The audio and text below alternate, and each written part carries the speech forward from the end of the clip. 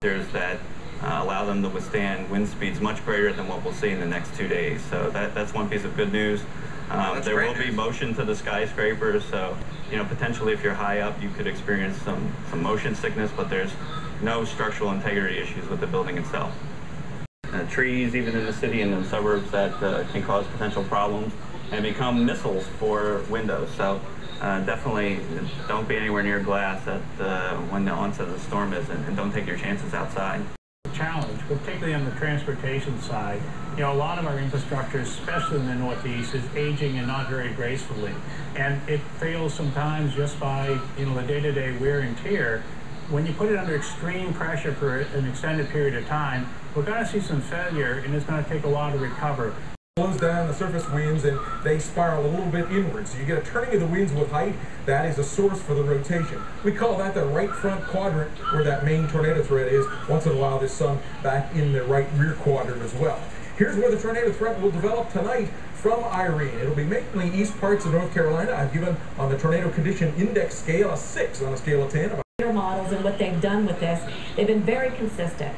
And so that's why our confidence is pretty high on this forecast, especially since we're only 2 days out from it being into the Northeast. So the thing we're pretty certain about, though, is it's going to weaken before it gets up there. However, really, in this kind of a situation, it doesn't matter. This is such a big hurricane. It's had so much time to build up big waves and big surf that is going to cause some surge issues for sure. Now here's the computer models I was talking about this. Still, they're taking it right over, looks like close to the Outer Banks, near Nags Head. And if the forecast track keeps it on this way, we should see some areas, seeing the center itself, going over you probably in the next 6 hours or so. Then we're going to see up here around New York City, possibly the center going over you as well, and then into New England. So it's like Tuesday towards Canada. So even our friends in Canada have to watch out for this one. All right, let's go ahead and show you now our satellite picture and seeing the winds along the coast. More from the east, which is typical, but especially if you are north of the center, which is right in here. But notice off to the west. I mean, this is very evident, not looking healthy at all.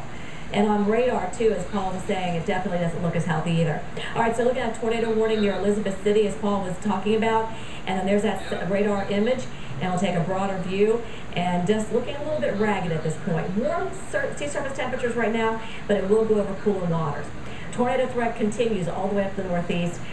You can get tornadoes with a landfalling system day or night. But typically, once they move inland, the tornado threat is mainly during the day. But with this, we could see this day or night, since it's going to track all along the coast. Water vapor imagery. There is an old boundary in here. Okay. Plus, we have another front coming in from the west. Together, we're going to see some problems with heavy rain as well. That trough, by the way, helping to steer our hurricane up towards the Northeast of New England. The surge and wave threat big time. And we're so concerned about this. Maybe 4 to 8 feet around Virginia to Cape Cod, eastern North Carolina 6 to 11 feet. Because look at this. Look at the wave action it's generating all the way up into, it looks like the mid-Atlantic states, even towards the Northeast already. We're seeing reports of over 25-foot waves along the coast, 38-foot waves around the center itself. And, building all of that, it's all getting pushed up towards the north and west, especially north of the low, because it all funnels in this way and flows anticyclonically. And we're looking at, or cyclonically, excuse me, looking at Chesapeake Bay, getting some surge on that scenario. Also seeing more of it, even if it tracks a little bit farther west. So either scenario, we're going to see storm surge, and we're going to see a lot of beach erosion, and we're going to see a lot of beach homes, I think, taking a hit from this. New York City, Long Island Sound, for sure, seeing problems. Fire Island, depending on the track of this. I think for Fire Island, this will be a worse scenario because we're really going to get that flow coming in out of the south, and that's really going to cause some problems. And then we have widespread wind damage as well, mainly because we're going to see trees and power lines possibly come down. Winds, they'll be probably low Cat 1, tropical storm force, but still capable of doing some damage. Kelly?